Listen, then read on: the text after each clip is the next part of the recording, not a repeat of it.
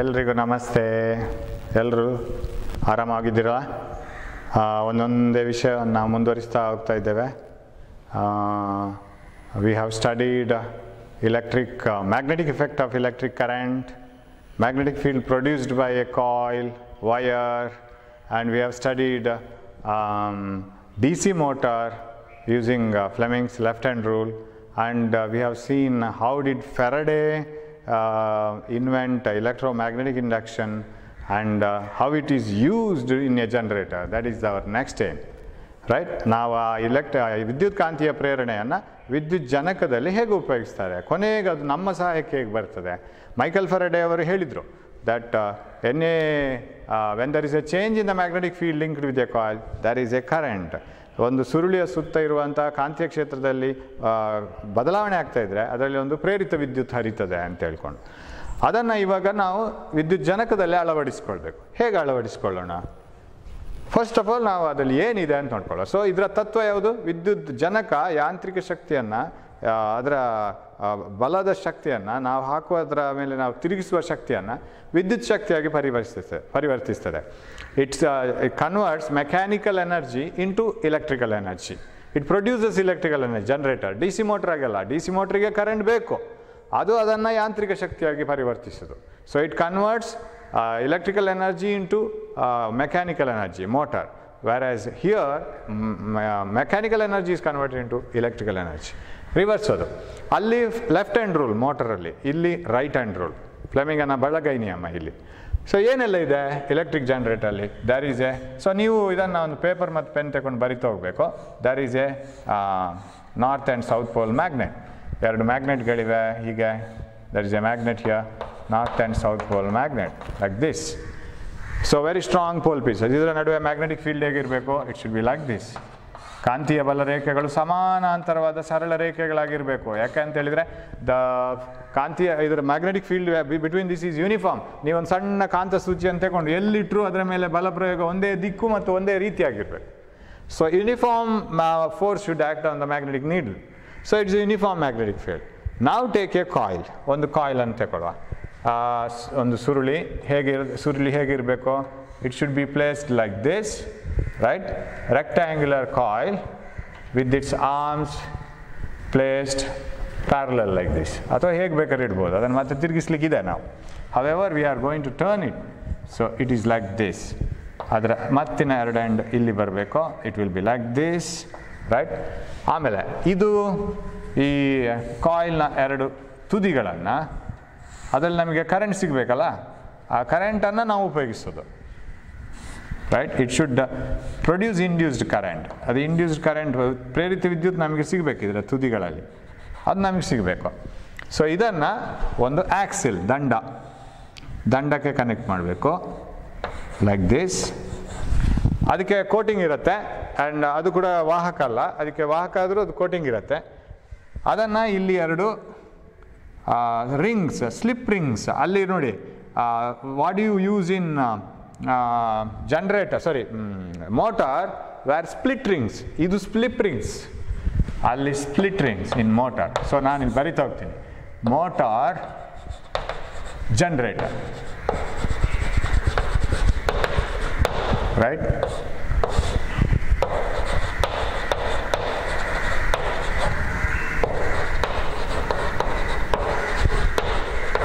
Points ಮಾತ್ರ ಬರಿತೀನಿ, ವಾಕ್ಯ ಮತ್ತೆ ಮಾಡೋಣ ಅದನ್ನು.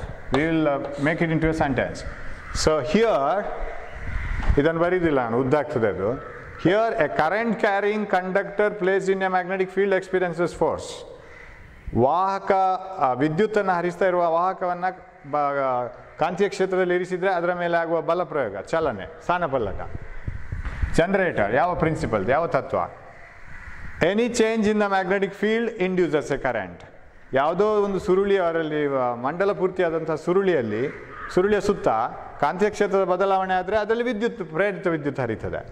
ಆಮೇಲೆ ಇಲ್ಲಿ ಫ್ಲೆಮಿಂಗ್ಸ್ ಲೆಫ್ಟ್ ಹ್ಯಾಂಡ್ ರೂಲ್, ಇಲ್ಲಿ ಫ್ಲೆಮಿಂಗ್ಸ್ ರೈಟ್ ಹ್ಯಾಂಡ್ ರೂಲ್, ಇಲ್ಲಿ ಸ್ಪ್ಲಿಟ್ ರಿಂಗ್ಸ್, ಒಡಕು ಉಂಗುರ, ಇಲ್ಲಿ slip rings, right? So there are differences, right? Now we will connect it here. ಇದು ಒಂದು ರಿಂಗ್, ಇದಕ್ಕೆ ರಿಂಗನ್ನು ಹಾಕಿರ್ತಾರೆ, ಅದು ಇಲ್ಲಿಗೆ ಟಚ್ ಆಗೋದಿಲ್ಲ, ಇದಕ್ಕೆ ಟಚ್ ಆಗೋದಿಲ್ಲ, ಅದು ಕರೆಕ್ಟಾಗಿ ತೋರಿಸೋಣ. We will show it like this. We'll show a smaller axle and ಇದರ ರಿಂಗ್ ಹೀಗೆ ಬರುತ್ತೆ, ಅದು ವಾಹಕ ರಿಂಗ್. ಅದು ಆ ವಾಹಕ ರಿಂಗ್ ಇದಕ್ಕೆ ಕನೆಕ್ಟ್ ಆಗಿದೆ. ಇದು ಇಡೀ ಸೆಟ್ ತಿರುಗುತ್ತದೆ, ಇದು ಇಲ್ಲಿಂದ ಬಂದು ಇನ್ನೊಂದು ರಿಂಗಿಗೆ ಕನೆಕ್ಟ್ ಆಗಿದೆ. ಈ ರಿಂಗಿಗೆ ಇದು ಕನೆಕ್ಟ್ ಆಗಿಲ್ಲ, ಇದು that is not connected. So there is one more ring here, right? This is another slip ring, ಅದಕ್ಕೆ ಇದು ಕನೆಕ್ಟ್ ಆಗಿದೆ. ಓಕೆ, ಆಮೇಲೆ ಇಲ್ಲಿ ಒಂದು ಕಾರ್ಬನ್ ಬ್ರಷಸ್, ಯಾಕೆಂದರೆ ಅದಕ್ಕೆ ಟಚ್ ಆಗೋ ಎರಡು ಬ್ರಷ್, ನಿಮ್ಮ ಹಲ್ಲುಜ್ಜೋ ಬ್ರಷನಿಗೆ ಒತ್ತಿಡಿದ್ರೆ ಇದು ತಿರುಗ್ತಾ ಹೋದಾಗ ಅದಕ್ಕೆ ಟಚ್ ಆಗ್ತಾ ಇರ್ತದೆ. So that is this one, ಅದರಿಂದ ಕನೆಕ್ಷನ್ ತೆಗಿಬೇಕು ನಾವು. ಈ ಬ್ರಷ್ ಈ ರಿಂಗನ್ನು ಟಚ್ ಮಾಡ್ತಾ ಇರ್ತದೆ, ಸೊ ಇಡೀ ಸೆಟ್ ತಿರುಗ್ತದೆ ಇದು. ಈ rod, this axle and this coil and this contact. But brush ತಿರುಗೋದಿಲ್ಲ, brush connect ಆಗ್ತಾ ಮಾತ್ರ ಇರೋದು. ಬ್ರಷ್ ವಿಲ್ ಬಿ ಟಚಿಂಗ್, ಅದು ಟಚ್ ಆಗೋದು ಮಾತ್ರ ರಿಂಗಿಗೆ. ಮೋಟರಲ್ಲಿ ಯಾವಾಗ ಆ ಬ್ರಷಸ್ ಅರ್ಧ ರಿಂಗನ್ನು ಟಚ್ ಮಾಡ್ತಿತ್ತು, because there were split rings, ಒಡಕುಂಗುರ ಇತ್ತು ಅಲ್ಲಿ. ಇಲ್ಲಿ ಅದೇ ರಿಂಗನ್ನು ಟಚ್ ಮಾಡ್ತಾ ಇರ್ತಿದೆ. So I will call this is ring 1, ಯಾವುದಿದು, this is ring 2, this is brush 1, this is brush 2. ಕುಂಚ ಇದು ಈ ಕುಂಚ 1, ಕುಂಚ 2, ಇದು ರಿಂಗ್, ಉಂಗುರಗಳು 2, ಪೂರ್ತಿ ಉಂಗುರಗಳಿದು, ಇದು ಆಕ್ಸೆಲ್. ಸೊ ಇದನ್ನು ನಾವು, ದಿಸ್ ಈಸ್ ಎ ಜನರೇಟರ್. ಪುನಃ ಇದನ್ನು ಬ್ಯಾಟ್ರಿಗೆ ಕನೆಕ್ಟ್ ಮಾಡಲಿಕ್ಕಿಲ್ಲ, ಯಾಕಂದರೆ ಇದೇ ಬ್ಯಾಟ್ರಿ, ಇದೇ ಒಂದು ವಿದ್ಯುತ್ ಜನಕ. ಸೊ ಇದಕ್ಕೆ ಗ್ಯಾಲೋನೋಮೀಟರ್ಗೆ ಇದು simplest. And we will name this A B C D. ನಾವು ಇದನ್ನು ತಿರುಗಿಸ್ಬೇಕು, ನೆನಪಿಟ್ಕೊಳ್ಳಿ, ಜನ್ರೇಟರ್ನ ನಾವು ತಿರುಗಿಸ್ಬೇಕು. ಸರ್ ಜನ್ರೇಟರ್ನ ತಿರುಗಿಸ್ತಾ ಕೂತ್ಕೊಳ್ತಾರೆ ಯಾರಾದರೂ? ಇಲ್ಲ, ಅದಕ್ಕೆ ನಾವು ಬೇರೆ ಡೀಸೆಲ್ ಅಥವಾ ನಮ್ಮ ವಿದ್ಯುತ್ ಅನ್ನು ತಯಾರಿಸುವಂತಹ ಬೇರೆ ಬೇರೆ electric power ಸೆಂಟರ್ಗಳಲ್ಲಿ either they will use hydro electric power, that is that energy generated from water at a height, or they will use the energy from the nuclear power, coal, ಅವರು ಇದ್ದಿಲು ಕಲ್ಲಿದ್ದಲು ಅದರದ್ದೆಲ್ಲ ಎನರ್ಜಿಯನ್ನು ತಗೊಂಡು ಇದನ್ನು ತಿರುಗಿಸ್ಲಿಕ್ಕೆ ಉಪಯೋಗಿಸ್ತಾರೆ. ತಿರುಗಿಸ್ಲಿಕ್ಕೆ ಬೇರೆ ಬೇರೆ ಶಕ್ತಿಯನ್ನು ನಾವು ಉಪಯೋಗಿಸ್ಬೋದು. Okay, so parts ಬರೆಯೋದಾದರೆ we can write the parts yeah. B1 B2 ಏನಿದು? ಬ್ರಷಸ್, ಕುಂಚಗಳು. Okay, what about R1 R2? Ring, ಅದು ರಿಂಗ್, ಉಂಗುರಗಳು, ಸ್ಲಿಪ್ ರಿಂಗ್ಸ್, ಉಂಗುರಗಳದು. ಆಮೇಲೆ ಇದು ಆಕ್ಸೆಲ್ ಅಥವಾ ದಂಡ. ಓಕೆ, ಬೇರೆ ಏನು ಬಾಕಿ ಆಯಿತು? ABCD ಸುರುಳಿ, ಇದೆರಡು ಕಾಂತಗಳು, ಅಯಸ್ಕಾಂತದ ಧ್ರುವಗಳು, ನಾರ್ತ್ ಮತ್ತು ಉತ್ತರ ಮತ್ತು ದಕ್ಷಿಣ ಧ್ರುವಗಳು. Magnetic field will be like this. ಅದು ಬರೀಲಿಕ್ಕಿಲ್ಲ, ನಾವು ಬರಿಬೇಕಾಗಿಲ್ಲ, ಅದು ಅಂಡರ್ಸ್ಟುಡ್, ಗೊತ್ತಿರುತ್ತೆ. ಕಾಂತೀಯ ಬಲರೇಖೆಗಳು ಉತ್ತರ ಧ್ರುವದಿಂದ ದಕ್ಷಿಣ ಧ್ರುವಕ್ಕೆ ಹೋಗ್ತಾ ಇರ್ತದೆ ಹೊರಗಿಂದ. ಓಕೆ, ನಾವು ಹೌ ಡಸ್ ದಿಸ್ ವರ್ಕ್? ನಾವು ಇದನ್ನು ತಿರುಗಿಸ್ಬೇಕು. ನಾವು ಇದನ್ನು ಹೀಗೆ ತಿರುಗಿಸ್ತಾ ಇದ್ದೀವಿ ಅಂತ ಇಟ್ಕೊಳ್ಳೋಣ. ಇದು ಕೂಡ ಬರಿಬೇಕಾಗಿಲ್ಲ ಎಕ್ಸಾಮಲ್ಲಿ, ಇದನ್ನು ಬರಿಬೇಕಾಗಿಲ್ಲ, ಇದು ನಾನು ತೋರಿಸಲಿಕ್ಕೆ. Let us assume that we are rotating it in the clock wise direction. ಪ್ರದಕ್ಷಿಣಾಕಾರವಾಗಿ ಇದನ್ನು ತಿರುಗಿಸ್ತೇವೆ ಅಂತ ಇಟ್ಕೊಳ್ಳೋಣ. When you rotate it in the clock wise direction, what should happen? AB should go up, right? CD should come down. Am I right? When I turn it, ಅದಕ್ಕೆ ಬೇಕಾದ arrangement ಎಲ್ಲ ಇರುತ್ತೆ. So you can rotate the coil in the clockwise direction so that AB is going up and CD is coming down. So it is turned like this. Now apply the Fleming's right hand rule. How will be the current induced? ಇದರಲ್ಲಿ induced current ಬರಬೇಕು, ಯಾಕಂದರೆ ಈ ವಾಹಕ, this conductor is moving in a magnetic field. ಈಗ ನಾವು ಫೆರಡೆಯ ಇದು ಚಟುವಟಿಕೆಯನ್ನು ನೋಡುವಾಗ, ಪ್ರಯೋಗವನ್ನು ನೋಡುವಾಗ, ಒಂದು ಸುರುಳಿ, ಅದಕ್ಕೊಂದು ಗ್ಯಾಲನೋಮೀಟರ್, ಇಲ್ಲಿ ಒಂದು ದಂಡಕಾಂತ. ಈ ದಂಡಕಾಂತವನ್ನು ನೀವು ಒಂದು ಹತ್ತಿರ ತರಬೇಕು, ಇಲ್ಲ ದೂರ ತಗೊಂಡು ಹೋಗಬೇಕು. Then you will get the deflection in the galvanometer. ಕರೆಕ್ಟಾ? ಇವಾಗ ನೀವು ದಂಡಕಾಂತವನ್ನೇ ಆ ಕಡೆ ಈ ಕಡೆ ಯಾಕೆ ಹೋಗ್ಬೇಕು ತಗೊಂಡು ಹೋಗ್ಬೇಕು sir? Why you need to take only the magnet here and there? Why can't you take the coil? That is also possible. So you can move the coil towards the magnet and away. That will also induce A current. So ಇಲ್ಲಿ ನಾವು ಆ ಕೆಲಸ ಮಾಡ್ತಾ ಇದ್ದೇವೆ. Coil is like this, it is not in this shape, it is turned in a magnetic field.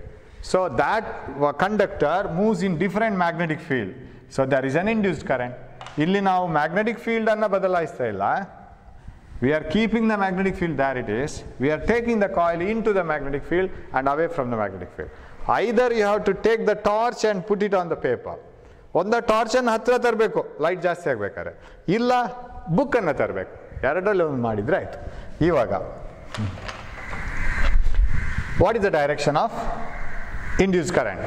Fleming's right hand rule ಇವಾಗ ಭರತನಾಟ್ಯ ಬರದ ಕೈಯಲ್ಲಿ ಈಗ ಯಾವುದೆಲ್ಲ first 3 fingers of the right hand are kept mutually perpendicular to each other so that thumb shows the direction of motion of the conductor, forefinger shows the direction of magnetic field, then the middle finger shows the direction of induced current.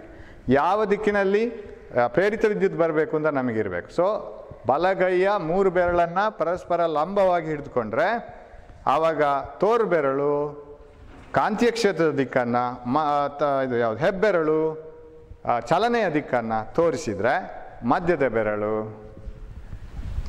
ವಿದ್ಯುತ್ ಪ್ರವಹಿಸುವ ದಿಕ್ಕನ್ನು ತೋರಿಸ್ಬೇಕು. Am I right? So ಯಾವುದನ್ನೆಲ್ಲ ಇಟ್ಕೊಳ್ಳುವ ಈಗ? ಚಲನೆಯ ದಿಕ್ಕು ಮೇಲೆ, the conductor is made to move up. ಈಗ ಇದು ಕಾಯಿಲ್ ಸುತ್ತಿದ ಒಂದು ಬೇಸ್ ಅಂತ ಇಟ್ಕೊಳ್ಳೋ. ಕಾಯಿಲ್ ಹೀಗಿದೆ, ಈ ಬದಿಯನ್ನು ನಾನು ಮೇಲೆ ಎತ್ತಬೇಕು, ಈ ಬದಿಯನ್ನು ಕೆಳಗೆ ತಿರುಗಿಸ್ಬೇಕು. So force upwards. Magnetic field from north to south ಅದು ಹೀಗಿರಬೇಕು. ಈ ಬದಿಯ ವಾಹಕವನ್ನು ಮೇಲೆ ಎತ್ತಬೇಕು. So it is upwards. Magnetic field forward. Current shows forward like this. So current should move from A to B. A ಇಂದ ಬಿಗೆ ಹೋಗಬೇಕು, ಬಿ ಇಂದ ಸಿಗೆ ಹೋಗಬೇಕು, ಸಿ ಇಂದ ಡಿಗೆ ಹೋಗಬೇಕು. ಸಿ ಇಂದ ಡಿ ಅಂತ ಹೇಗೆ ಹೇಳ್ತೀರಿ sir? Other side of the conductor is coming down. Coming down ಅಂದರೆ ಅದರಲ್ಲಿ ನಮಗೆ ಹೀಗೆ ಬರಬೇಕು. Am I right? Magnetic field from north to south. ಅದೇ ದಿಕ್ಕಲ್ಲಿದೆ like this. Magnetic field is from north to south. And this part of the conductor is coming down and current flows from inside to outside. ನಿಮ್ಮ ಕಡೆಗೆ ಬರ್ತಾ ಇದೆ. So it should be like this. ಹೀಗೆ ಹೋಗ್ತಾ ಇದೆ. ಆಮೇಲೆ ಈಗ ತಿರುಗ್ತಾ ಹೋದ ಹಾಗೆ ಈ ಇಡೀ ಸೆಟ್ ತಿರುಗ್ತಾ ಹೋದಾಗೆ brush B1ಗೆ R1 ರಿಂಗೇ ಕಾಂಟ್ಯಾಕ್ಟಲ್ಲಿರುತ್ತೆ. So ring R1 itself is in contact with brush B1. Ring R2 itself is always contact with brush B2. ಅದು ಚೇಂಜ್ ಮಾಡೋದಿಲ್ಲ. ಬಟ್ ಉಲ್ಟಾ ಆದಮೇಲೆ ಏನಾಗುತ್ತೆ? ಸಿ ಡಿ ಇಲ್ಲಿಗೆ ಬರುತ್ತೆ, ಎ ಬಿ ಆ ಕಡೆಗೆ ಹೋಗುತ್ತೆ. ಆವಾಗ ಏನಾಯಿತು? ಸಿ ಡಿ ಎ ಬಿಯ ಪೊಸಿಷನ್ ತಗೊಳ್ಳುವಾಗ ವಾಟ್ ಹ್ಯಾಪನ್ಸ್? ಸಿ ಡಿಯಲ್ಲಿ ಈ ಥರ ಕರೆಂಟ್ ಹೋಗ್ತಾ ಇರೋದಿಲ್ಲ, ಅದು ಇಲ್ಲಿಗೆ ಬರುವಾಗ when it comes here current will be like this. ಉಲ್ಟಾ ಆಗುತ್ತೆ ಅದರಲ್ಲಿ. So sorry, current will be like this. So C D ಇಲ್ಲಿಗೆ ಬರುವಾಗ I will show it using A diagram. When C D replaces the position. Okay, I will rub this for the timing. Yes. Now when the after half rotation like this, you will have the coil like this. So like this. You will have the situation like this way now. Now after half rotation, D is here and C is here. A is here, B is here, A, B, C, D. Half rotation ಆಯಿತು. So ಈ ಆಕ್ಸಿಸಲ್ಲಿ ಅದು it is turning about this Axis. ನಾವು still we are turning it in the same side. ಇವಾಗ ಕೆಳಗೆ ಬರ್ತಾ ಇದ್ದಂಥ C D ಈಗ ಮೇಲಕ್ಕೆ ಹೋಗುತ್ತೆ. Am I right? ಅದು ಸಿ ಡಿ ಇಲ್ಲಿಗೆ ಬರ್ತಿದೆ. Last time the C D was coming down. ನಾವು C D starts moving up. What about A B? A B has replaced here. A B was moving up and ನಾವು it starts coming down. ಉಲ್ಟಾ ಹೊಡಿಲಿಕ್ಕೆ ಶುರು ಆಯಿತು. ಇವಾಗ current ಇಲ್ಲಿ ನೀವು ಮತ್ತೆ ಬಲಗೈ ನಿಯಮ ಹಾಕಿದರೆ current is moving like this. Here the current is moving like this. ನಾವು this one B1 is here and B2 is here and the galvanometer is here. You see the direction of current, how it was flowing last time? Last time it was flowing from A, B, C, D and then from D to direct B2, galvanometer and then B1, then to A. Am I right? Current flows from A, B, C, D, then to the ring B2. Sorry, brush B2, galvanometer and B1. Current was flowing like this. Now you see the direction of current. ಹೀಗೆ ಹೋಗಬೇಕು. ಬಲಗೈ ನಿಯಮ ಇಲ್ಲಿ ಹಾಕಿದರೆ ಈಗ D C ಅಲ್ಲಿ ಮುಂದೆ ಹೋಗ್ತಾ ಇದೆ. ಆವಾಗ ಸಿ ಡಿಯಲ್ಲಿ ಈಗ ಬರ್ತಾ ಇತ್ತು. ಇವಾಗ ಡಿ ಸಿ ಅಲ್ಲಿ ಮುಂದೆ ಹೋಗ್ತಾ ಇದೆ current. Now it is moving up. Last time it was coming down. Now the current flows from D, C, B, A, B2, G, B1, right? D, C, B, A, B2, B1, D. Okay, B2, B1 and okay, again to D. You see that direction and this direction. Alli ABCD, illi DCBA. In the coil, current flows in the opposite direction. So that produces a reverse current. ಅದಕ್ಕೆ ನಾವು ಇದನ್ನು ನೇರ ವಿದ್ಯುತ್ ಅಂತ ಕರೆಯೋದಿಲ್ಲ, ಇದನ್ನು ಪರ್ಯಾಯ ವಿದ್ಯುತ್ ಅಂತ ಕರಿತೀವಿ. We call it as AC, alternating current. Why alternating current?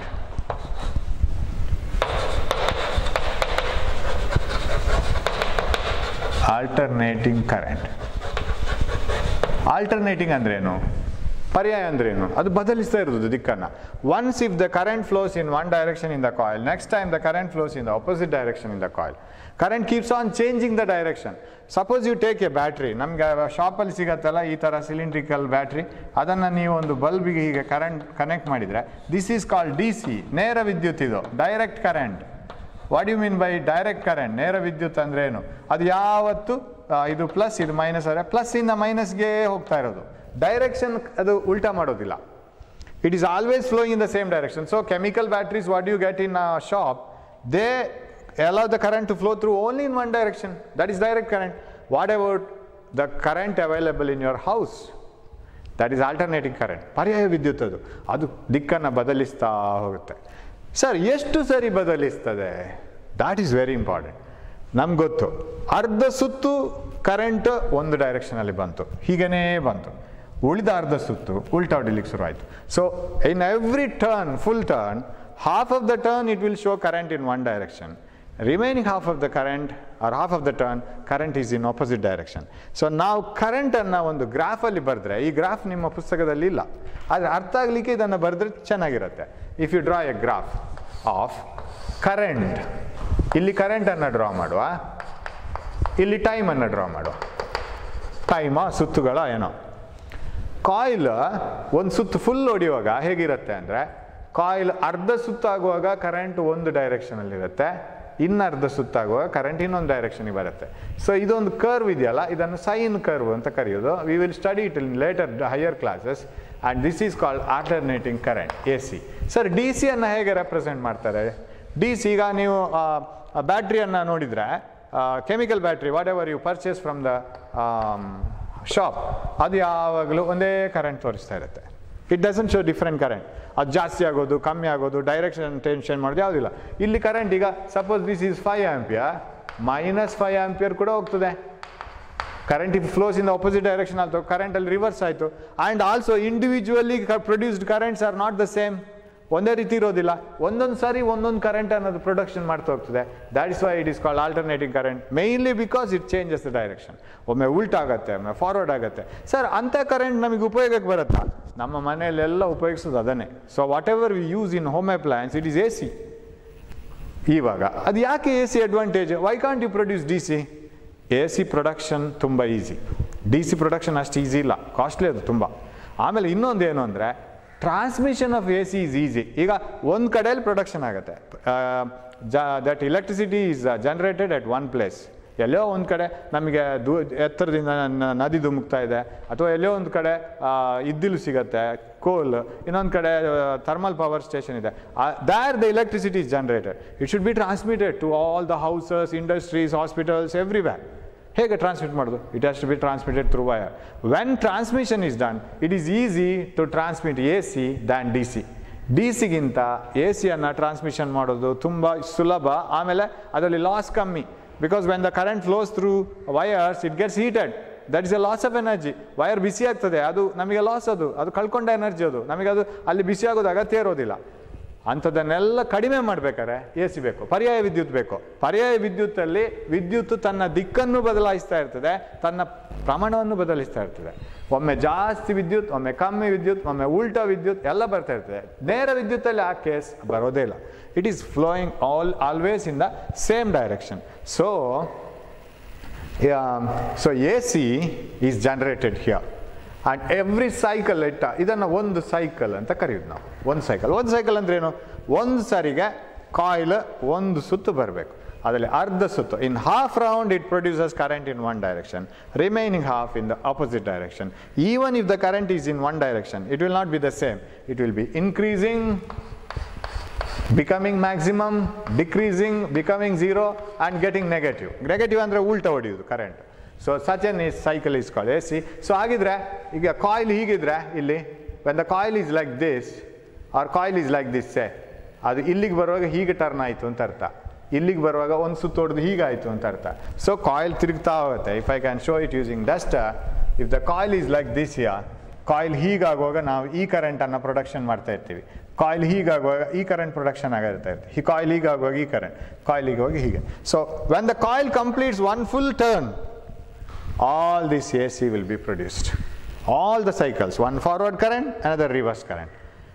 ನಮ್ಮ AC ಈಗ ನಾವು ಯಾವುದೇ ಒಂದು ವ್ಯಾಲ್ಯೂ ಕೇಳುವಾಗ, ನೀವು ಅಂಗಡಿಯಲ್ಲಿ ಪರ್ಚೇಸ್ ಮಾಡುವ chemical battery, what is it's voltage ಅಂತ ಹೇಳ್ತೀವಿ. ಆವಾಗ ಹೇಳ್ತೀವಿ chemical battery like this cylindrical shape and a positive here, it is 1.5 volt battery ಅಂತ. Sir, what is the voltage available in the AC that we get in your house? ಹೌಸಿನ plug key ಉಂಟಲ್ಲ, ಆ ಪ್ಲಗ್ಗಲ್ಲಿ ಎಷ್ಟು voltage ಸಿಗುತ್ತೆ sir ಅಂತ ಹೇಳಿದರೆ, ಖಾಲಿ voltage ಮಾತ್ರ ಹೇಳಲ್ಲ ನಾವು. Sir we get 220 volt, another is 50 hertz. What do you mean by 50 hertz? ಇದು ತುಂಬ ಇಂಟ್ರೆಸ್ಟಿಂಗ್. ಸರ್ ವೋಲ್ಟೇಜ್ ಬರಬೇಕಾದಲ್ಲಿ ಹರ್ಟ್ಸ್ಗೆ ಏನು ಕೆಲಸ sir? What is hertz? Hertz is the number of repetitions per second. What do you mean by number of repetitions? If I vibrate my hand like this 5 times in a second, 5 ಸಲ ನನ್ನ ಕೈಯನ್ನು ಈಗ ಅಲ್ಲಾಡಿಸಿದ್ರೆ, the vibration is 5 hertz. How many number of times it vibrates per second? ನಿಮ್ಮ ಶಾಲೆಯ ಗಂಟೆಯನ್ನು tie ಅಂತ ಬರೆದ್ರೆ ಅದು vibrate ಆಗ್ತಾ ಇರ್ತದೆ ಮತ್ತು ಕೂಡ. How many times it vibrates in 1 second? Sir, it vibrates 200 times. 200 hertz, it's frequency. ಅದರ ಆವರ್ತನ ಅದು ಆವರ್ತನಾಂಕ, ಅದು 50 ಹರ್ಟ್ಸ್. ಅದನ್ನು ಹರ್ಟ್ಸಲ್ಲಿ ಅಳತೆ ಮಾಡೋದು ಎಷ್ಟು ಸಾರಿ 1 ಸೆಕೆಂಡಲ್ಲಿ ಅಂತ. ನಮ್ಮ ಕಾಯಿಲ್ ಇದೆಯಲ್ಲ, coming back to this hour coil turns how many times in 1 second. ನಮ್ಮ ಭಾರತದಲ್ಲಿ ನಾವು ಉತ್ಪಾದಿಸುವಂತಹ ಪರ್ಯಾಯ ವಿದ್ಯುತ್, what an AC we produce in our country in different power stations, they are of 50 hertz. What do you mean by 50 hertz, sir? It rotates 50 times in a second. 1 ಸೆಕೆಂಡಲ್ಲಿ ಅದು 50 ಸುತ್ತನ್ನು ಹೊಡೆದಿರ್ತದೆ. 50 complete ಸುತ್ತುಗಳು, ಅರ್ಧ ಸುತ್ತಲ್ಲ. So coil rotates 50 times in a second. ಹಾಗಿದ್ರೆ sir ಇಂಥ AC cycles, if this is one AC, ಒಂದು ಸಾರಿ current ಜಾಸ್ತಿ ಆಗೋದು, so this is current versus time. Once the current becomes maximum, current becomes zero. ಅರ್ಧ ಸುತ್ತಾಯಿತು. Current reversed, current becomes zero. ಹೀಗೆ ಆಗ್ತಾ ಇರ್ತದಲ್ಲ. How many times this should happen in a second? This should become 50 times in a second. Right? So in a cycle, ಒಂದು ಸರಿ ಅದು coil ಒಂದು ಸುತ್ತು ತಿರುಗುವಾಗ, ಅರ್ಧ ಸುತ್ತು ತಿರುಗುವಾಗ ಒಮ್ಮೆಲ್ಲ ಕರೆಂಟ್ ಒಂದು ಡೈರೆಕ್ಷನಲ್ಲಿ ಜಾಸ್ತಿ ಆಗಿ ಕಮ್ಮಿ ಆಗಬೇಕು. Once the current should increase in one direction and it should become zero. Next current should increase in the reverse direction, it should become zero. So ಇಲ್ಲಿಗೆ ಒಂದು ಸೈಕಲ್ ಆಯಿತು. This is called one cycle. So how many such cycles are produced? 50 cycles. ಅಲ್ಲೊಂದು question ಇದೆ ನಿಮ್ಮ ಬುಕ್ಕಲ್ಲಿ, ಎಷ್ಟು ಒಂದು ಸೆಕೆಂಡಿಗೆ in 1 second how many times the current changes the direction? Answer is 100. Why? Because in every one cycle it changes the direction twice. ಒಮ್ಮೆ ಇಲ್ಲಿ. So 100 hertz is the frequency. Okay? Frequency of AC is 50 hertz. Now a question ಗೆ ಮತ್ತೆ ಬರೋಣ.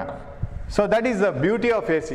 AC is produced like this every time. So ನೇರ ವಿದ್ಯುತ್ತಿಗೂ ಇದಕ್ಕೂ ವ್ಯತ್ಯಾಸ ಇದು. ಈ ನೇರ ವಿದ್ಯುತ್ನಲ್ಲಿ ವಿದ್ಯುತ್ನ ಪ್ರಮಾಣ ಬದಲಾಗ್ತಾ ಇರೋದಿಲ್ಲ, ಡೈರೆಕ್ಷನ್ ದಿಕ್ಕು ಬದಲಾಗ್ತಾ ಇರೋದಿಲ್ಲ, ಅದು ಒಮ್ಮೆ ಹೀಗೆ ಹರಿಯುವುದು ಒಮ್ಮೆ ಹೀಗೆ ಹರಿಯುವುದು ಮಾಡೋದಿಲ್ಲ.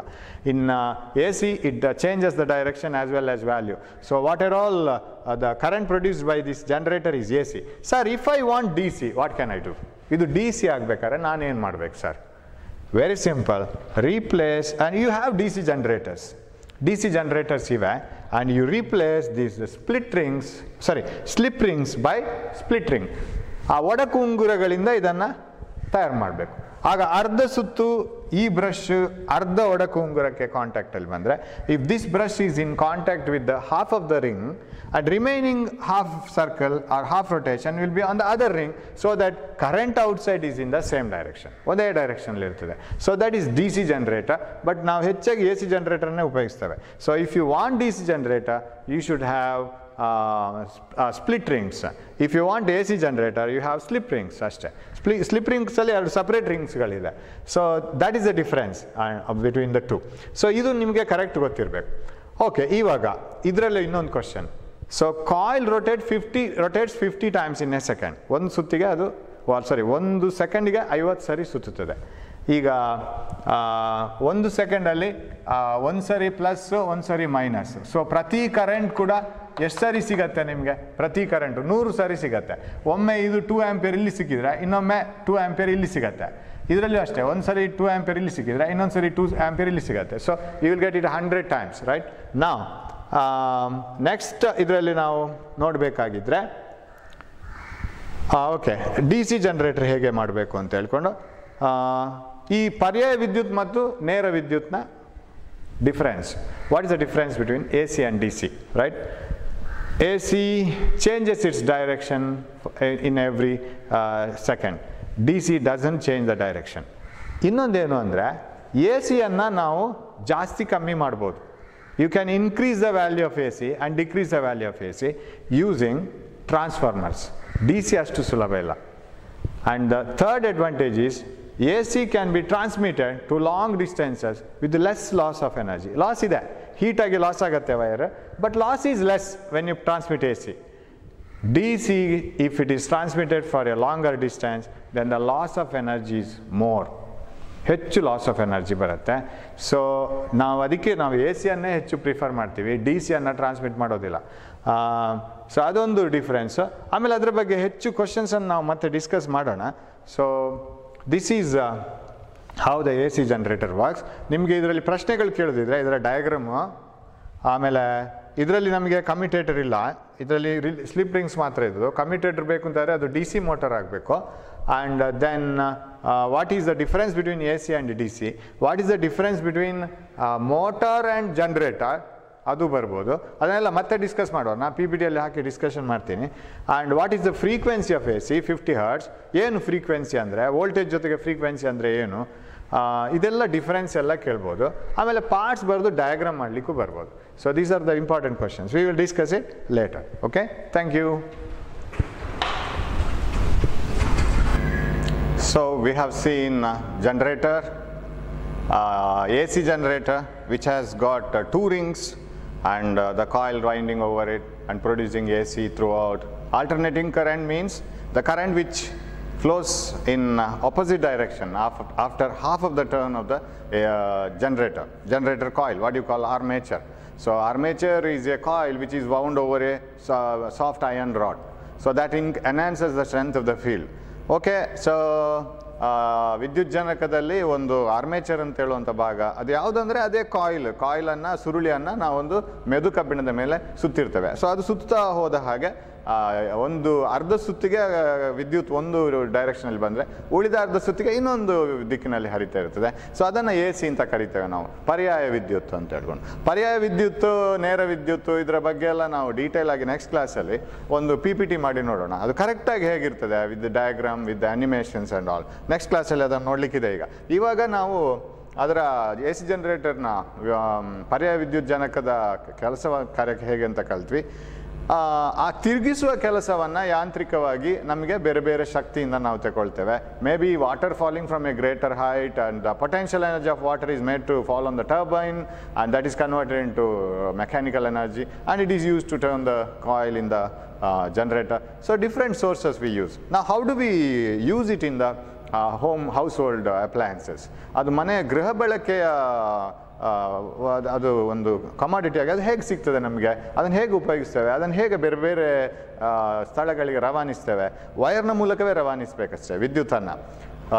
ಜನಕದ ಸ್ಥಳದಿಂದ, ವಿದ್ಯುತ್ ಜನಕದ ಸ್ಥಳದಿಂದ ಅದನ್ನು ಇನ್ನೊಂದು ಸ್ಥಳಕ್ಕೆ ರವಾನಿಸಬೇಕಾದ್ರೆ when the electricity generated from the generating station to the home appliances R industries, it has to B transmitted through the wires.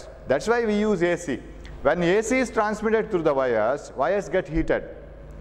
When DC is passed through the wires, wires get heated. But the loss of energy, ನಾವು compare ಮಾಡಬೇಕು, ಎಲ್ಲಿ ನಮಗೆ ಹೆಚ್ಚು loss ಬರುತ್ತೆ. AC ಪರ್ಯಾಯ ವಿದ್ಯುತ್ತನ್ನು ಒಂದು ಕಡೆಯಿಂದ ಇನ್ನೊಂದು ಕಡೆಗೆ ತಂತಿಯ ಮೂಲಕ ಹರಿಸಿ ಅದನ್ನು ಪಾಸ್ ಮಾಡಿದರೆ, ಅಥವಾ ನೇರ ವಿದ್ಯುತ್ತನ್ನು ಪಾಸ್ ಮಾಡಿದರೆ, ಯಾವುದರಲ್ಲಿ ಹೆಚ್ಚು ಲಾಸ್ ನೇರ ವಿದ್ಯುತ್ತಲ್ಲಿ. AC doesn't produce much loss of energy when it is transferred from one place to another through electrical wires. That's why we use AC in home appliances. ನಾವು ಹೆಚ್ಚಿನ ಕಡೆಯಲ್ಲಿ AC ಅನ್ನು ಯೂಸ್ ಮಾಡ್ತೇವೆ. ನೇರ ವಿದ್ಯುತ್ DC ಎಲ್ಲಿಯಾದರೂ ಬೇಕು ಅಂತಂದರೆ, if you want the DC application, we convert AC to DC. ಇನ್ನೊಂದು ಅಡ್ವಾಂಟೇಜ್ ಅದು, we can convert AC to DC easily, but DC to AC ಅಂದರೆ ನೇರ ವಿದ್ಯುತ್ತನ್ನು ಪರ್ಯಾಯ ವಿದ್ಯುತ್ ಮಾಡೋದು ತುಂಬ ಕಷ್ಟ. ಪರ್ಯಾಯ ವಿದ್ಯುತ್ತನ್ನು ನೇರ ವಿದ್ಯುತ್ ಮಾಡೋದು ಸ್ವಲ್ಪ ಸುಲಭ. ಸೊ ಅದಕ್ಕೆಲ್ಲ ನಾವು ಪರ್ಯಾಯ ವಿದ್ಯುತ್ತನ್ನೇ ಮನೆಯಲ್ಲಿ ಗೃಹ ಬಳಕೆಗೆ ಉಪಯೋಗಿಸ್ತೇವೆ. ಮನೆಯಲ್ಲಿ ಗೃಹ ಬಳಕೆಗೆ ಅದನ್ನು ಯಾವ ರೀತಿ ನಮಗೆ ಸಪ್ಲೈ ಮಾಡ್ತಾರೆ, how it is supply. So ನಮಗೆ ಅದು ವಯರ್ಸಲ್ಲಿ ಬರುತ್ತೆ, because electrical wires carry current and that has to be received at the receiver. Now when it is received, we have to take so many safety measures. ಅದರಲ್ಲಿ ರಕ್ಷಣಾತ್ಮಕವಾದಂತಹ ಕೆಲವು ಅಂಶಗಳನ್ನು ನಾವು ನೋಡ್ಕೊಳ್ಬೇಕು, because our body is A good conductor of electricity, and if you that current passes through our body to the ground, we feel shock and that kills the cells, and it is a unrepairable damage, then it will be very hazardous to our life. ಅದು ನಮ್ಮ ಜೀವನ ತಿನ್ನುವಂಥ ಅಥವಾ ಜೀವನ ಕೊಲ್ಲುವಂಥ ಸ್ಥಿತಿಯೂ ಇದೆ. ಹಾಗಾಗಿ ಬಹಳ ರಕ್ಷಣಾತ್ಮಕವಾಗಿ ಅದನ್ನು ಉಪಯೋಗಿಸಬೇಕು. ಸೊ ಎಲೆಕ್ಟ್ರಿಕಲ್ ವೈರ್ಸನ್ನು ಪೋಲ್ಸಲ್ಲಿ ಹಾಕಿರ್ತಾರೆ ಅಥವಾ ನೆಲದ ಅಡಿಯಲ್ಲಿ ಹುದುಗಿಸಿರ್ತಾರೆ, ಅದಕ್ಕೆ ಬೇಕಾದ ಕೋಟಿಂಗ್ ಎಲ್ಲ ಮಾಡಿ. ನಮ್ಮ ಮನೆಗೆ 2 ವೈರ್ಸ್ ಬರ್ತದೆ. KPTCL ಅಂತ ನಾವು ಏನು ಹೇಳ್ತೇವೆ, Karnataka power transmission corporation limited, ಅವ್ರು ನಮಗೆ ಅದನ್ನು ಸಪ್ಲೈ ಕೊಡ್ತಾರೆ ನಾವು ಕನೆಕ್ಷನ್ ತಗೊಂಡ್ರೆ. So those 2 wires will enter into our house. But before entering, we have some readings and some fuse and everything. Now when those 2 wires are sent, ನೀವು ಅದನ್ನು ನೋಡಿರ್ಬೋದು, ಆ ವೈರ್ಸು ತಂತಿಗಳು ಒಳಗಡೆ ತಾಮ್ರದ ತಂತಿಗಳಿರ್ಬೋದು, aluminium ತಂತಿಗಳಿರ್ಬೋದು. They are the good conductors of electricity, and all of them are similar inside. But what the current they carry, the type of the current they carry, ಅದರಲ್ಲಿ ಸ್ವಲ್ಪ ವ್ಯತ್ಯಾಸ ಇರುತ್ತೆ. ಅದು ಯಾಕೆ ಆ ವ್ಯತ್ಯಾಸ ಅಂತೇಳಿ ನೀವು ಹೈಯರ್ ಸ್ಟಡೀಸ್ಗೆ ಹೋದಾಗೆ ನಿಮಗೆ ಅದನ್ನು ಕಲೀಲಿಕ್ಕಿದೆ. ಬಟ್ ಅದಕ್ಕೆ ಹೊರಗೆ ಕೋಟಿಂಗ್ ಕೊಟ್ಟಿರ್ತಾರಲ್ಲ, ಒಂದು ಅವಾಹಕದ ಲೇಪನ ಮಾಡಿರ್ತಾರೆ, ಯಾಕಂದ್ರೆ ನಾವು ಶಾಕ್ ಹೊಡಿಬಾರ್ದು. ವೈರ್ಸ್ ಎಲ್ಲಾದ್ರು ಬಿಟ್ಟಿದ್ರೆ ನಾವು ಮುಟ್ಟುವಾಗ shock ಹೊಡಿಬಾರ್ದು. So it will be coated. ಅದಕ್ಕೆ ಕಲರನ್ನು ಉಪಯೋಗಿಸ್ತಾರೆ. There are 2 wires, U C any connection, there are 2 wires. ನಿಮ್ಮ ಮನೆಯಲ್ಲಿ ಹೋಮ್ ಅಪ್ಲಯನ್ಸಿನ ಒಂದು ಬಂದ ವೈರ್ಸಲ್ಲಿ ನೋಡಿ, ಒಂದು ಕೆಂಪು ಇರ್ತದೆ, ಇನ್ನೊಂದು ಕಪ್ಪು ಅಥವಾ ನೀಲಿರುತ್ತೆ. ಸೊ ಕೆಂಪಗೆ ಇರುವಂಥ ವೈರ್ ಒಂದು, so one is red wire and another is blue or black, ಹೀಗಿರುತ್ತೆ, blue R black. So ಕೆಂಪಗಿರುವ ತಂತಿಯನ್ನು ನಾವು, ಅದಕ್ಕೆ ಒಂದು ಹೆಸರಿದೆ, that is called live wire. This is called live wire and ಅದನ್ನು ಜೀವಂತ ತಂತಿ ಅಂತ ಹೇಳ್ತಾರೆ. ಜೀವಂತ ಅಂದರೆ ಅದಕ್ಕೆ ಜೀವ ಇಲ್ಲ, ಅದು ಲೈವ್ ವಯರ್. ಅಥವಾ ಧನಾತ್ಮಕ ತಂತಿ, ಅದು ಪಾಸಿಟಿವ್, ಸೊ ಧನಾತ್ಮಕ ತಂತಿ ಹೀಗೂ ಕರಿಬೋದು. ಇದು live and it is in red colour. So it is red, ಅದು ಕೆಂಪು ಬಣ್ಣದಲ್ಲಿರುತ್ತೆ. So this one is in red colour, ಅದು ಕೆಂಪು ಬಣ್ಣದಲ್ಲಿರುತ್ತೆ. ಅದರ ಕೋಟಿಂಗ್ ಒಳಗೆ ವೈರ್ಗಳೆಲ್ಲ ಒಂದೇ ಥರ, ಅದಕ್ಕೆ ಇರುವ coating it is in red colour. So that is live wire. ಒಂದು ವಯರ್ ಇದೆ. ಇನ್ನೊಂದು ವಯರು ನಮಗೆ ಸಪ್ಲೈಯಿಂದ, ಕಂಬದಿಂದ ಬರೋದು. ಇನ್ನೊಂದು ನ್ಯೂಟ್ರಲ್ ವಯರ್, ಅದು ನೀಲಿ ಬಣ್ಣದಲ್ಲಿರುತ್ತೆ. ನಾನು ಬಿಳಿಯಲ್ಲೇ ಬರಿತೀನಿ, ಕಾಣಬೇಕದು. It is called neutral wire, ಅಂದರೆ ಸ್ಥಿರ ತಂತಿ. ಸ್ಥಿರ ಅಂದರೆ ಸ್ಥಿರ ವಿದ್ಯುತ್ತನ್ನು, ಅದು ನ್ಯೂಟ್ರಲ್ ಆಗಿರುತ್ತೆ ಅದು. ಸೊ ಅದನ್ನು ನಾವು ಋಣಾತ್ಮಕ ಅಂತಲೂ ಕರಿಬೋದು, ಋಣಾತ್ಮಕ ತಂತಿ ಅಥವಾ ನ್ಯೂಟ್ರಲ್ ವಯರ್ ಅಥವಾ ಸ್ಥಿರ ತಂತಿ. ಸೊ ಇದು 2 ನಮ್ಮ ಮನೆಗೆ ಬರುತ್ತೆ. We take current from both. ನಾವು ಇದಲ್ಲದೆ ಇನ್ನೊಂದು ತಂತಿ ಇದೆ, that we will study litre. ಮನೆಯಲ್ಲೇ ಒಂದು ನಾವು ತಂತಿಯನ್ನು ತಯಾರು ಮಾಡಿ ಅದಕ್ಕೆ ಕನೆಕ್ಷನ್ ಮಾಡ್ತೇವೆ. So these 2 wires, they are coming to our house. We get the connection and they will be connected first of all to a fuse board ಗೆ ಅದು ಹೋಗುತ್ತೆ. What do you mean by fuse? Fuse ಅಂದರೆ ಅದೊಂದು ತಂತಿ. ಆ ತಂತಿ ತುಂಬ ಮೆದು ತಂತಿ. ಮೆದು ಅಂದರೆ ಹೇಳಿದ್ರೆ what is that? Soft in the sense, you know that current is flow of charges, right? ಎಲೆಕ್ಟ್ರಾನ್ಗಳ ಚಲನೆ ಇರ್ಬೋದು ತಂತಿಗಳಲ್ಲಿ.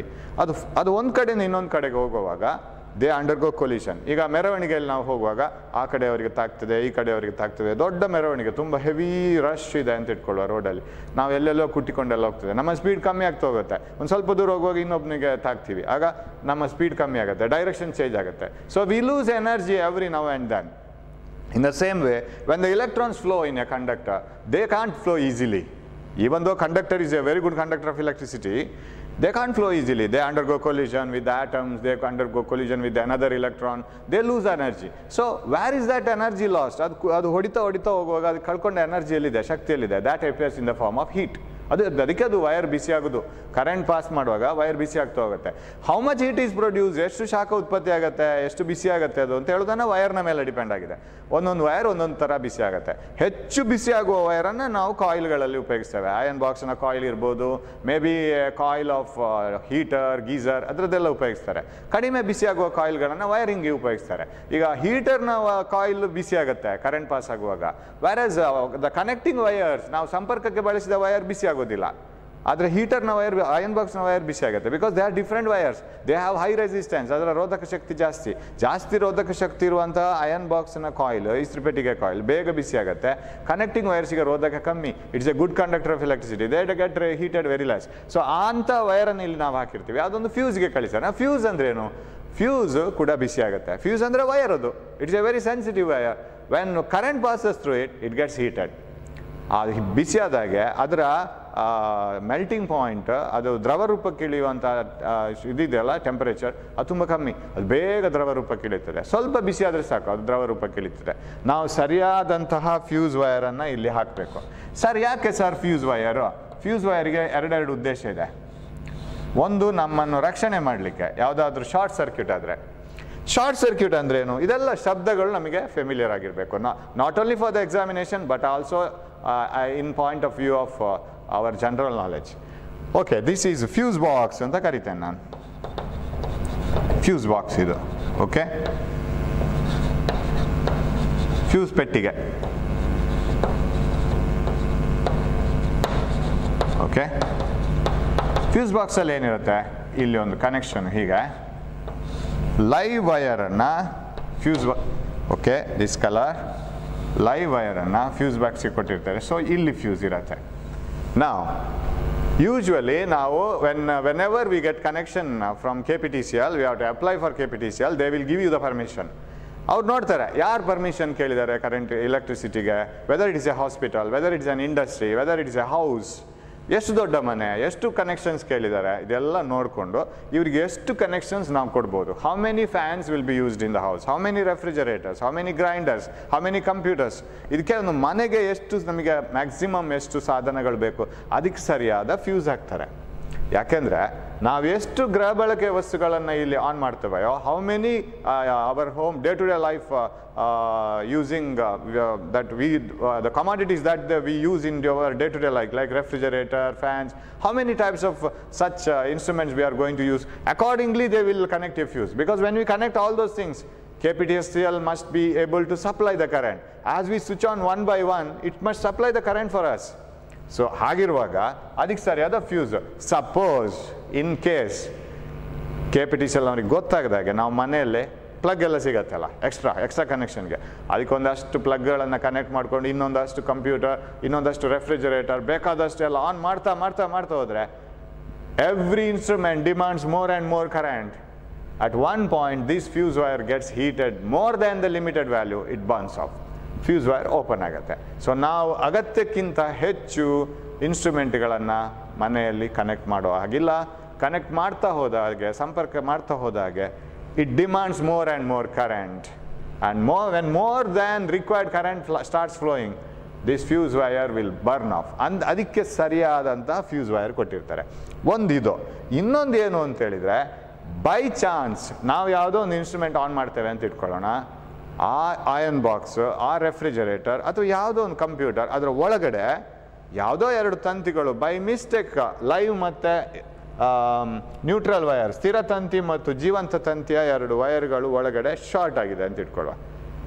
Whenever there is A short circuit, what you call, ಆ ಒಂದು ಮಂಡಲಲ್ಲಿ ಪೂರ್ತಿಗೊಂಡ್ರೆ ಹೀಗೆ ಸ್ಥಿರ ತಂತಿ ಮತ್ತು ಜೀವಂತ ತಂತಿಗಳು ಒಂದಕ್ಕೊಂದು ಸಂಪರ್ಕಕ್ಕೆ ಬಂದರೆ ಹೆವಿ ಕರೆಂಟ್ ಫ್ಲೋಸ್, ಸಿಕ್ಕಾಪಟ್ಟೆ ಹೈ ಕರೆಂಟ್ ಹೋಗುತ್ತೆ. ಯಾಕೆಂದರೆ ಈ ಸ್ಥಿರ ತಂತಿ ಮತ್ತು ಜೀವಂತ ತಂತಿ, this neutral wire and live wire has to be connected to the two ends of the instrument.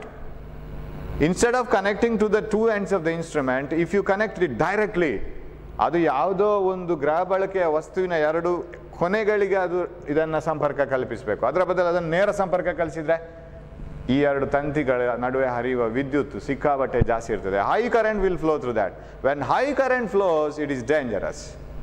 ಅದಕ್ಕೆ ಆ ಡೇಂಜರಸ್ ಇಫೆಕ್ಟನ್ನು, ಅಥವಾ ನಾವೇನಾದರೂ ಅದನ್ನು ಟಚ್ ಮಾಡಿದರೆ ನಮ್ಮ ಥ್ರೂ ಕರೆಂಟ್ ಹೋದರೆ ಇಟ್ ಇಸ್ ವೆರಿ ಡೇಂಜರಸ್. ಈಗ ಸಪೋಸ್ ಯಾವುದೋ ಒಂದು ಲೈವ್ ವಯರ್ ಯಾವುದೋ ಒಂದು ಇನ್ಸ್ಟ್ರೂಮೆಂಟಲ್ಲಿ ಅದು ಎಲ್ಲೋ ಹೊರಗಿದೆ ಅಂತ ಇಟ್ಕೊಳ್ಳೋ, ನಾವು ಗೊತ್ತಾಗದಾಗ ಮುಟ್ಟಿದ ಕೂಡಲೇ current flows through us to the ground. That is A very heavy current. Immediately when the heavy current flows, this fuse will be heated too much, suddenly it blows off. Blows off ಅಂದರೆ ಅಲ್ಲೇ ಅದು ಹೊತ್ತಿ ಉರಿದು ಬಿಡ್ತದೆ, ಸಂಪರ್ಕ ಅಲ್ಲಿ ಕಡಿತಗೊಳ್ತದೆ. There is no this contact now, no current flows. Suddenly we are saved within a fraction of a second. So the use of fuse is, you can't use too much of commodities, and when the current is drawn more than the required value, fuse wire blows off. Whenever there is a short circuit because of some reason, and this fuse wire blows off and current supply is stopped, and thereby it protects the instruments and protects the people because of short circuit. Okay, ಅದು ಒಂದು fuse ಅಲ್ಲಿ pass ಆಗಲೇಬೇಕು.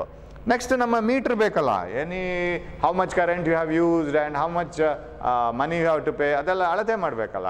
So ಇಲ್ಲಿ ಒಂದು ಅದಕ್ಕೆ ಹೋಗಬೇಕು. There is A metre box. So this is metre in order to get the reading, right? So metre ಪೆಟ್ಟಿಗೆ ಇದು, ಅದರ ಒಳಗೆ ಸಪ್ರೇಟ್ ಅದಕ್ಕೆ ಬೇಕಾದಂಥ ಸಾಧನಗಳೆಲ್ಲ ಇರ್ತದೆ. So that counts the current, ಅದಕ್ಕೆಲ್ಲ ಬೇಕಾದ ವ್ಯವಸ್ಥೆಗಳಿದೆ. Then it should go to the main switch. Main switch ಒಂದು ಇರುತ್ತೆ, ನಮಗೆ ಬೇಕಾದಾಗ ಆಫ್ ಮಾಡ್ಕೊಳ್ಬೋದು, ಮನೆಗೆಲ್ಲ ಹೋಗುವ ಕರೆಂಟನ್ನು ಒಮ್ಮೆಲೆ ಆಫ್ ಮಾಡ್ಬೋದು ಒಂದೇ ಸ್ವಿಚ್ಚಲ್ಲಿ. And then we have main switch, ಮುಖ್ಯ ಸ್ವಿಚ್ ಇದು. ಸೊ ಮೇನ್ ಸ್ವಿಚ್ ಮತ್ತು ಇಂಡಿವಿಜುವಲ್ ಫ್ಯೂಸ್ ಎಲ್ಲ ಇರುತ್ತೆ, ಪ್ರತಿ ಸಾಧನಕ್ಕೆ ಹೋಗುವ ಫ್ಯೂಸ್ಗಳು ಅಲ್ಲಿರುತ್ತೆ. ಮೇನ್ ಸ್ವಿಚ್, ಸೊ ಅದನ್ನು ಕನ್ನಡದಲ್ಲಿ ಹಾಗೆ ಬರಿಬೋದು, ಮುಖ್ಯ ಸ್ವಿಚ್ ಅಂತ ಬರೀವ. ಓಕೆ, ಮುಖ್ಯ ಸ್ವಿಚ್ ಅದೊಂದು ಬಾಕ್ಸ್ ಇರುತ್ತೆ. Then we will get it to our house. So ಇಷ್ಟು ಬಂದು ಬರಬೇಕು. So from the supply line, KPTCL poles line, you have two wires. One is live wire, another is neutral wire, and both the wires are made, and live wire is made to pass through the fuse first, because if there is any short circuit or if there is any leakage of current, and if there is any heavy current demand from the other side, fuse wire burns off. Then it is made to pass through the meter, which gives you the reading, how much current and voltages you have used and how much bill you have to pay. Then it is passed to the main switch, and the main switch also contains some small fuses to the individual devices. Then it is supplied to our day-to-day life. All the commodities, ಗೃಹ ಬಳಕೆಯ ವಸ್ತುಗಳಿಗೆ ಇನ್ನು ಹೋಗಬೇಕದು. So ಇನ್ನು ಹೋಗುವಾಗ ಹೇಗಿರ್ತದೆ, ಇಲ್ಲಿಂದ ಬರುವಾಗ ಅದರ ವೋಲ್ಟೇಜ್ 220 ವೋಲ್ಟ್ ಇರುತ್ತೆ. This is common to all, right? ನಮ್ಮ ಮನೆಯಲ್ಲಿ ಇದು ಇಡೀ ಬೋರ್ಡ್ ಕಾಣಿಸ್ಬೇಕು ನಿಮಗೆ. Okay, U see this almost all. ನಮ್ಮ ಮನೆಯಲ್ಲಿ ಏನೆಲ್ಲ ನಾವು ಉಪಯೋಗಿಸ್ತೇವೆ ಅದಕ್ಕೆಲ್ಲವೂ, all those commodities R designed for 220 volt. That is called common voltage. Everything, because we get 220 volt in your houses. So if you purchase a TV, it is for 220 volt. If you purchase a bulb, it is for 220 volt. ಯಾಕೆಂದರೆ ಎಲ್ಲವನ್ನು ಮನೆಯಲ್ಲಿ ನಾವು ಸಂಪರ್ಕ ಕಲ್ಪಿಸಿದ್ದು ಸಮಾನಾಂತರವಾಗಿ. Everything is connected in parallel. Why it is so sir? Whenever components are connected in parallel against A battery, it gets the same voltage. For example, if this is A battery, ನಿಮ್ಮ ಹತ್ರ ಒಂದು battery ಇದೆ ಅಂತ ಇಟ್ಕೊಳ್ಳೋಣ, D C battery for example. ಎಲ್ಲದರಲ್ಲಿ ಇದು rule ಒಂದೇ. Suppose you have A D C battery like this, cylindrical battery ಸಿಗತ್ತಲ್ಲ ಅಂಗಡಿಯಲ್ಲಿ, ಎವರೆಡಿ, ನಿಪ್ಪೋ ಅಂತ ಹೇಳ್ಕೊಂಡು ಬೇರೆ ಬೇರೆ ಕಂಪನಿ ಸಿಗುತ್ತೆ. Connect A bulb across this. ಒಂದು ಬಲ್ಬನ್ನು ಕನೆಕ್ಟ್ ಮಾಡಿ, ಇದು 1.5 ವೋಲ್ಟಾ? ಬಲ್ಬ್ ಹತ್ರ ಕೇಳಿ, ಬಲ್ಬ್ ಉರಿತದೆ, ಕೇಳಿ ಎಷ್ಟು ವಿಭವ ಅಂತರ ನಿಮಗೆ ಸಿಕ್ಕಿತ್ತು, ಬಲ್ಬು ಎಷ್ಟು ಸಿಕ್ಕಿತ್ತು? Bulb, how much voltage you have got? Sir 1.5 volt, because it is connected to this battery. ಇನ್ನೊಂದು ಇದಕ್ಕೆ ಇನ್ನೊಂದು ಕನೆಕ್ಷನ್ ಮಾಡಿ, ಒಂದು ಚಿಕ್ಕ ಫ್ಯಾನ್ ಏನಾದರೂ ಕನೆಕ್ಟ್ ಮಾಡಿ. ಚಿಕ್ಕ ಫ್ಯಾನ್ಗಳು ಸಿಗತ್ತೆ, ಕಂಪ್ಯೂಟರ್ದು ಫ್ಯಾನ್ ಎಲ್ಲ. So connect ದಿಷ್ಟು. ಫ್ಯಾನನ್ನು ಕೇಳಿ, how much voltage you are getting, ನಿಮಗೆ ಎಷ್ಟು ವಿಭವಾಂತರ ಸಿಗುತ್ತೆ ಫ್ಯಾನ್ ಹೇಳುತ್ತೆ 1.5 ವೋಲ್ಟ್. ಯಾಕಂದರೆ ಅದಕ್ಕೂ ಬ್ಯಾಟ್ರಿಗೂ ಕನೆಕ್ಷನ್ ಇದೆ. Battery is connected to bulb, battery is connected to fan, it is connected parallel. ಇದನ್ನು ಸಮಾನಾಂತರವಾದ ಇದು ಜೋಡಣೆ ಅಂತ ಹೇಳ್ತೀವಿ ನಾವು, ಪ್ಯಾರಲಲ್ ಕನೆಕ್ಷನ್ ಅಂತ. So when ever components R in parallel connection, suppose this is one more bulb, so all of them get the same voltage. ಅದಕ್ಕೆ ನಾವು common rule ಮಾಡ್ಕೊಂಡಿದ್ದು. Even if you open a new industry after a few years, sir, I have my own industry, I generate some bulbs, sir, very beautiful bulbs for lesser rate, Indian made anta ನೀವು ಹೇಳಿದ್ರುನು, you have to generate or you have to produce those bulbs suitable for 220 volt. ಇಲ್ಲಿರುವ 220 ವೋಲ್ಟಿಗೆ ಆಗೋ ಹಾಗೆ ನೀವು ಮಾಡಬೇಕು. ನೀವು ಮಾರ್ಕೆಟಲ್ಲಿ ನಮ್ಮ bulb 440 ವೋಲ್ಟಲ್ಲಿಯೂ ಕೆಲಸ ಮಾಡ್ತದೆ, ಅದಕ್ಕೆ ರೇಟ್ ಅಷ್ಟೇ, ದೊಡ್ಡ ಬಲ್ಬ್ ಅಂತ ಹೇಳ್ಕೊಂಡು ಕೂತ್ರೆ ಆಗೋದಿಲ್ಲ. Because this is standardised, you have to do it for 220 volt. It is common to all. ಒಂದು ಸಿ ಡಿಯ ಸೈಜ್ ನೋಡಿ, ಅದು ಸ್ಟ್ಯಾಂಡರ್ಡ್ ಅಲ್ವಾ. ಒಂದು ನೀವು ಸಿ ಡಿ ಪರ್ಚೇಸ್ ಮಾಡ್ತೀರಿ ಅಂಗಡಿಯಲ್ಲಿ, ಅದು ಇಲ್ಲ ನಾವು ಮಸಾಲೆ ದೋಸೆ ಅಷ್ಟು ದೊಡ್ಡ ಸಿ ಡಿಯನ್ನು ಸೇಲ್ ಮಾಡ್ತೀವಿ, ರೇಟ್ ಅಷ್ಟೇ, ದೊಡ್ಡ ಸಿ ಡಿ ಕಡಿಮೆ ರೇಟು ಅಂತ ಹೇಳಿದ್ರು ಯಾರು ತಗೊಳ್ಳಲ್ಲ. ಯಾಕಂದರೆ ಅದು ಸ್ಟ್ಯಾಂಡರ್ಡ್ ಸೈಜ್, ಅದು ಆ ಸಾಕೆಟ್ಗೆ ಸರಿ ಕೂತ್ಕೋಬೇಕು. You can make go away from all those standardised values. So similarly all the home appliances R, ಗೃಹ ಬಳಕೆ ಎಲ್ಲ ವಸ್ತುಗಳು, they are made for work, they are made to work at 220 volt. That is common. ಅದನ್ನು ನಾವು parallel connection ಮಾಡ್ತಾ ಹೋಗ್ಬೇಕು. Sir ಯಾಕೆ sir ಈ ಥರ ಪ್ಯಾರಲಲ್ ಕನೆಕ್ಷನ್ ಮಾಡಬೇಕು, ನಾವು ಯಾಕೆ ಸೀರೀಸ್ ಮಾಡಬಾರ್ದು, ಸಮಾನಾಂತರ ಸಂಪರ್ಕ ಯಾಕೆ ಮಾಡಬಾರ್ದು, ಯಾಕೆ ಮಾಡಬೇಕು? ಸರಪಣಿ ಸಂಪರ್ಕ ಮಾಡ್ಬೋದಲ್ಲ, series. Why can't you do that, why have to do like this? Advantage is like this. ನಮ್ಮ ಹತ್ರ ಬ್ಯಾಟ್ರಿ ಇದೆ, ಬ್ಯಾಟ್ರಿಯ ಪ್ಲಸ್ ಇದು ಅಂತ ಇಟ್ಕೊಳ್ಳುವ, ಇಲ್ಲಿ ಒಂದು ಸಣ್ಣ ನಾಚಿನಾಗಿರುತ್ತೆ, ಪ್ಲಸ್ ಇದು ಮೈನಸ್. ಫಸ್ಟಿಗೆ ಬಲ್ಬ್, ಓಕೆ, ಆಮೇಲೆ ಫ್ಯಾನ್, ಆಮೇಲೆ ಇನ್ನೊಂದು ಬಲ್ಬ್, ಹೀಗೆ ಸರಪಣಿ ಕ್ರಿಯೆಯಲ್ಲಿ ಕೊಡುವ. Let us join it in series pattern. So why not series, why it is parallel in home appliances? Very simple. Sir ನನಗೆ ಫ್ಯಾನ್ ಬೇಡ, ಬಲ್ಬ್ ಮಾತ್ರ ಸಾಕು, ಪ್ರತಿಯೊಂದಕ್ಕೂ ಒಂದೊಂದು ಸ್ವಿಚ್ ಕೊಡುವ. You give switch to each one, ಹೀಗೆ ಒಂದೊಂದು ಸ್ವಿಚ್. ನಮಗೆ ಈ ಬಲ್ಬ್ ಬೇಕು ಸರ್, ಈ ಬಲ್ಬ್ ಬೇಡ, ಫ್ಯಾನ್ ಬೇಡ ಅಂತ ಹೇಳಿದ್ರೆ ಇದನ್ನು ಓಪನ್ ಮಾಡಿ, ಇದನ್ನು ಆನ್ ಮಾಡಿ. Doesn't glow because current doesn't flow through this. If you switch off one instrument, it will switch off all the instruments. That is the problem. ಅದು ಎಲ್ಲವನ್ನು ಆನ್ ಮಾಡಬೇಕು. ಒಂದನ್ನು ಮಧ್ಯದಲ್ಲಿ ಆಫ್ ಮಾಡಿದರೆ ಎಲ್ಲವೂ of ಆಗಿಬಿಡುತ್ತದೆ. So in series connection, switching of one instrument switches of all the instruments. That is main problem. ಒಂದು ಇಲ್ಲಿ ಆದರೆ ಸರ್ ಪ್ರಾಬ್ಲಮ್ ಇಲ್ಲ, ಇಲ್ಲಿ ಒಂದು ಸ್ವಿಚ್ ಹೀಗೆ, ಇಲ್ಲಿ ಒಂದು ಸ್ವಿಚ್ಚು, ಇಲ್ಲೊಂದು ಸ್ವಿಚ್, ಸಪರೇಟ್ ಸ್ವಿಚ್ ಕೊಡಿ. ನಿಮಗೆ ಬಲ್ಬ್ ಬೇಕಾ, ಇದನ್ನು ಆನ್ ಮಾಡಿ, ಇಲ್ಲಿ ಕರೆಂಟ್ ಹೋಯ್ತು, because this has become close circuit, ಆವೃತ ಮಂಡಲ ಆಯ್ತು ಅದು. ನಮಗೆ ಇದು ಬೇಡ ಸರ್, ಆಫ್ ಮಾಡಿ, ಇದನ್ನು ಆನ್ ಮಾಡಬೇಕು. ಫ್ಯಾನ್ ಬೇಕು ಸರ್, ಸೊ ಆನ್ ಮಾಡಿ, there is A current flowing through this. So which ever instrument you want, switch it on, it works because everything is in parallel. ನೀವು ಫ್ಯಾನ್ ಹತ್ರ ಕೇಳಿ, battery ಜೊತೆಗೆ ನಿಮಗೆ ಡೈರೆಕ್ಟ್ ಕಾಂಟ್ಯಾಕ್ಟ್ ಇದೆಯಾ sir? Yes sir, ನಮಗೆ battery ಜೊತೆ direct contact ಇದೆ. What about bulb? It has A direct contact like this. ಎಲ್ಲದಕ್ಕೂ ಇದೆ. ಸೊ ಫ್ಯಾನ್ ಬಲ್ಬನ್ನು ನೋಡ್ಕೊಂಡಿರ್ಬೇಕಾಗಿಲ್ಲ, ಬಲ್ಬ್ ಇನ್ನೊಂದು ಬಲ್ಬನ್ನು ಅವಲಂಬಿಸಬೇಕಾಗಿಲ್ಲ. Everything is independent. So in parallel connection, you can have individual switches and you can switch off whatever the commodity you want. Only the thing is you have to design all these instruments for the same voltage. ಅದೊಂದು ನೆನಪಿಟ್ಕೋಬೇಕು. ಎಲ್ಲ ವಸ್ತುಗಳು ಒಂದೇ ವೋಲ್ಟೇಜ್ಗೆ ಕೆಲಸ ಮಾಡುವಾಗೆ ಇರಬೇಕು. ಇಲ್ಲಾಂದರೆ ನಾನು bulb 100 volt ಇದ್ದು ಸರ್, ಫ್ಯಾನ್ 220 ವೋಲ್ಟ್ ಇದೆ ಅಂತ ಹೇಳಿದ್ರೆ ಬಲ್ಬ್ ಇದಕ್ಕೆ ಹಾಕಿದರೆ ಡಮಾರ್, ಅದು ಹೋಯ್ತು. So it's A common voltage 220 volt. This is available us with us. ಇದು 220 ವೋಲ್ಟ್ ನಮಗೆ ಜನ್ರೇಟ್ ಮಾಡುವಾಗಲೇ 220 ವೋಲ್ಟ್ಗೆ ಅದನ್ನು ತಯಾರು ಮಾಡ್ತಾರೆ, ನಮಗೆ ಕೊಡ್ತಾರೆ. ಅಫ್ಕೋರ್ಸ್ ಅದನ್ನು ಟ್ರಾನ್ಸ್ಮಿಟ್ ಮಾಡುವಾಗ ಜಾಸ್ತಿ ಇರುತ್ತೆ, ಅದು ಇಲ್ಲಿಗೆ ಬಂದ ಮೇಲೆ ಸ್ಟೆಪ್ ಡೌನ್ ಮಾಡಿ ನಮಗೆ 220 ವೋಲ್ಟ್ ಕೊಡ್ತಾರೆ. ಓಕೆ, ನಾವು where do we connect all the different commodities? Here ಇಲ್ಲಿ ಕನೆಕ್ಟ್ ಮಾಡ್ತಾ ಹೋಗ್ಬೇಕು ಒಂದೊಂದೇ. So like this. And suppose if I have A switch like this, arrangement like this, ಒಂದೊಂದು ಸ್ವಿಚ್ ಕೊಡೋಣ ಒಂದೊಂದು ಇನ್ಸ್ಟ್ರೂಮೆಂಟ್ಗೆ.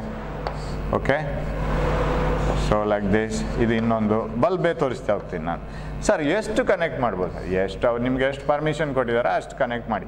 Okay, like this. ನಾವು ಹೌ ಡಸ್ ದಿಸ್ ವರ್ಕ್ ನಾವು?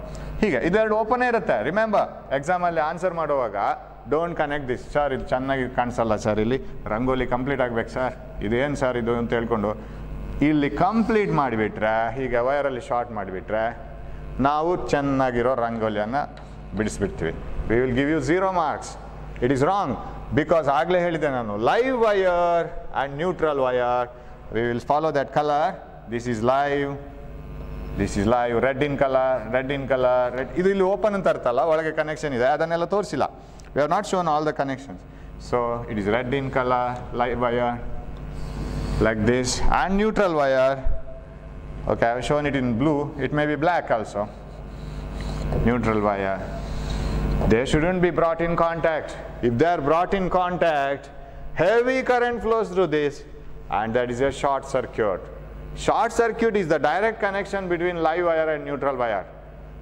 ಸ್ಥಿರ ತಂತಿ ಮತ್ತು ಜೀವಂತ ತಂತಿಯು ನೇರ ಸಂಪರ್ಕಕ್ಕೆ ಬಂದಾಗ ಹೆವಿ ಕರೆಂಟ್, ತುಂಬ ಜಾಸ್ತಿ ಪ್ರಮಾಣದ ವಿದ್ಯುತ್ ಪ್ರವಹಿಸುವುದನ್ನು ನಾವು ಶಾರ್ಟ್ ಸರ್ಕ್ಯೂಟ್ ಅಂತ ಹೇಳ್ತೀವಿ. So that shouldn't happen. ಕೂಡಲೇ ಫ್ಯೂಸ್ ವೈರ್ ಆಫ್ ಆಗುತ್ತೆ, and it is very dangerous. So we shouldn't connect it. ಅದನ್ನು ಕನೆಕ್ಟ್ ಮಾಡಬಾರ್ದು. ಸೊ ಅದು ಓಪನ್ ಇಡಬೇಕು. ಸರ್ ನಮಗೊಂದು ನಾಳೆಯಿಂದ ಒಂದು ಫ್ರಿಜ್ ಬೇಕು ಸರ್. ಓಕೆ, ಕನೆಕ್ಟ್ ಮಾಡಿ ಇಲ್ಲಿ ಫ್ರಿಜ್ಜನ್ನು, ಇನ್ನು ಕನೆಕ್ಷನ್ ಸಿಗುತ್ತೆ. So you connect you fridge, whatever it is. ಇವಾಗ ಸರ್ ನನಗೆ ಇದರಲ್ಲಿ ಕರೆಂಟ್ ಹೋಗಬೇಕು, switch this on, current flows through this, and we have not connected live wire and neutral wire directly. We have connected it through N instrument. ಒಂದು ಸಾಧನದ ಮೂಲಕ connect ಮಾಡಿದ್ದೀವಿ, direct connect ಮಾಡಲಿಲ್ಲ, ನೇರ ಸಂಪರ್ಕದಲ್ಲಿಲ್ಲ. Current flows through this. So ನಾವು ಹಾಗಿದ್ರೆ this works at 220 volt, this works at 220 volt, this works at 220 volt. So this works on like this. ಇವಾಗ okay, ಇದು ಅಲ್ಲದೇನೆ, in addition to this, I will rub this. This is not needed now. In addition to this, we have one more hole in the plug. ನೀವು plug ನೋಡಿರ್ಬೋದು, ಇನ್ನೊಂದು hole ಇದೆ. ಯಾವುದು? That is called earthing wire, and it is usually green in color. ಕೆಲವರು ಉಪಯೋಗಿಸೋದಿಲ್ಲ ಆ colour, but ಅದಕ್ಕೆ standard ಇದೆ. Red, black and green. Red wire represents live, ಜೀವಂತ ತಂತಿ, and black wire represents neutral wire, that is ಸ್ಥಿರ ತಂತಿ, and green wire ಭೂಸಂಪರ್ಕ ತಂತಿ, that is earthing wire. earthing wire ಯಾಕೆ sir? It is very interesting. earthing wire ಬೇಕು. ನಿಮ್ಮ ಬುಕ್ಕಲ್ಲಿ ಇಲ್ಲಿ ಒಂದು ಹೀಗೆ ತೋರಿಸಿದ್ದಾರೆ ಅದನ್ನು. So something like this it is shown. Okay, not this one. ಇನ್ಸ್ಟ್ರೂಮೆಂಟನ್ನೆಲ್ಲ ಬೇರೆ ಬೇರೆ ರೀತಿಯಲ್ಲಿ ತೋರಿಸಿದ್ದಾರೆ, ನೀವು ಅದರಲ್ಲಿ ಇದ್ದಾಗೆ ಮಾಡಿ. ಸೊ ಲೈಕ್ ದಿಸ್, ಇಲ್ಲಿ 3 ಹೋಲ್ ಎಲ್ಲ ಮಾಡಿ ತೋರಿಸಿದ್ದಾರೆ. Okay, like this switch. Okay, ಅದನ್ನೆಲ್ಲ ನಿಮ್ಗೆ ತೋರಿಸ್ಬೋದು. ಈಗ ಅರ್ಥಿಂಗ್ ವೈರ್ ಯಾಕೆ ಸರ್? ಸಪೋಸ್ ಈಗ ಒಂದು iron box, from the neutral wire and the live wire it goes in to the iron box. Iron ಬಾಕ್ಸ್ನ ಒಳಗಡೆ ಒಂದು ಕಾಯಿಲ್ ಇದೆ, ಆ ಕಾಯಿಲ್ ಬಿಸಿ ಆಗುತ್ತೆ, ಆಗ ಅಯನ್ ಬಾಕ್ಸ್ನ ಬಾಡಿ ಕೂಡ ಬಿಸಿ ಆಗುತ್ತೆ. ಸಪೋಸ್ ಇಷ್ಟೆಲ್ಲ ಕನೆಕ್ಷನ್ ಆಗುವಾಗ, after using it so many times, suppose live wire is in contact with the body of the iron box. Iron ಬಾಕ್ಸಿನ ಬಾಡಿಗೆ ಅದು ಕನೆಕ್ಟ್ ಆಗಿದೆ ಅಂತ ಇಟ್ಕೊಳ್ಳಿ. ಅಯನ್ ಬಾಕ್ಸ್ ಹೀಗಿದೆ, ಅದಕ್ಕೊಂದು ಹ್ಯಾಂಡ್ಲ್ ಇದೆ, and all you know is ಯಾವುದೋ ಒಂದು ವಯರ್ ಅದರ ಬಾಡಿಗೆ ಕನೆಕ್ಟ್ ಆಗಿದೆ ಅಂತ ಇಟ್ಕೊಳ್ಳೋ, ಟಚ್ ಆಗಿ ಅದಕ್ಕೆ ಕನೆಕ್ಟ್ ಆಗ್ತಾ ಇದೆ. It's body is A metal body, it's A good conductor of electricity. ಅದು ಲೋಹದ್ದು, ಅದರಲ್ಲಿ ಕರೆಂಟ್ ಪಾಸ್ ಆಗುತ್ತೆ, ಇಡೀ ಬಾಡಿಯಲ್ಲೇ ಕರೆಂಟ್ ಪಾಸ್ ಆಗಲಿಕ್ಕೆ ಶುರು ಆಗುತ್ತೆ. Suppose you touch it, current flows through you. Fuse ಗ್ರಾಚಾರಕ್ಕೆ ಸರಿ ಕೆಲಸ ಮಾಡ್ತಾ ಇಲ್ಲ ಅಂತ ಇಟ್ಕೊಳ್ಳೋ, heavy current flows through you and it will damage all the cells. You are in a danger position ನಾವು. How to protect the human beings from this? ಅದಕ್ಕೆ ಪ್ರತಿಯೊಂದು metal ಬಾಡಿಗೆ ಒಂದು ವೈರ್ ಎಕ್ಸ್ಟ್ರಾ ಕೊಟ್ಟಿರ್ತಾರೆ.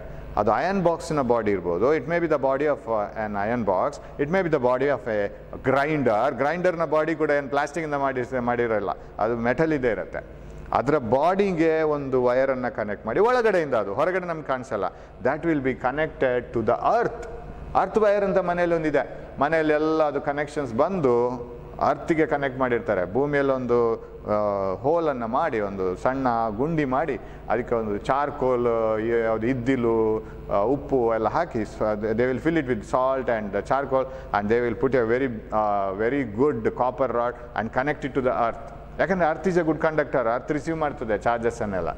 So that wire will be always connected to the metal body. ಹಾಗಾಗಿ ಏನಾಗುತ್ತೆ, suppose live wire ಇದಕ್ಕೆ connect ಆಗಿದ್ದರೆ, if the live wire is in contact with the body of the iron box, that earth connection wire will carry the current to the ground. ಅದು ಅರ್ಥಿಗೆ ಅದನ್ನು ಕಳಿಸ್ತಾ ಇರ್ತದೆ. So ನಮಗೆ ಸಮಸ್ಯೆನೇ ಇಲ್ಲ. So that earth wire is always protecting us from any short circuit or any current flowing through our body. So ಅದೊಂದು ಬರುತ್ತೆ, ಅದು ನಮ್ಮ ಮನೆಯಲ್ಲೇ ಇರುತ್ತೆ. So I will show that earth wire from here, ಇಲ್ಲಿಂದ ತೋರಿಸ್ತೀನಿ. ಅದು ಇಲ್ಲಿಗೆಲ್ಲ ಹೋಗಬೇಕಾಗಿಲ್ಲ ಆ ವೈರು. ಸೊ ಅದು ಹೀಗೆ ಬರ್ತಾ ಇರುತ್ತೆ. So earth wire will be here and it will be connected to the earth. So I will write it as earth wire.